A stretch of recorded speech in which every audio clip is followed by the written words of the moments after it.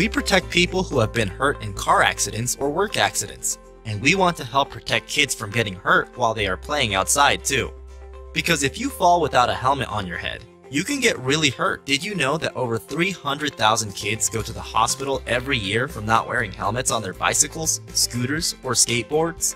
It is very important to wear your helmet to protect your head from injuries and to make sure that cars can see you at all times.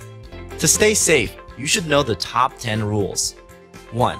Make sure your helmet is properly fitted to your head. Use the straps to make sure your head is protected. 2. Make sure your bike is the right size for you too. If you ride a bike that's too big, you can lose control and fall over. Ouch! 3. Tie those shoes tight and tuck in your laces. You don't want them getting caught in on any wheels. 4. Make sure a parent or guardian checks the air in your tires or rollerblades.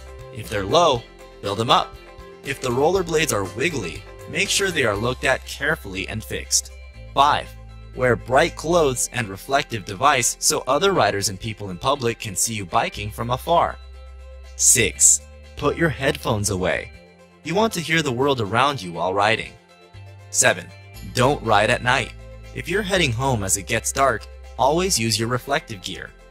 8. Look both ways every time you cross the road. 9. If it's a busy intersection, feel free to get off your bike, scooter, or skateboard and walk it across the street. And 10. Follow the rules of the road. Wearing your helmet and equipping your bike with reflective gear is a must to stay safe and be seen.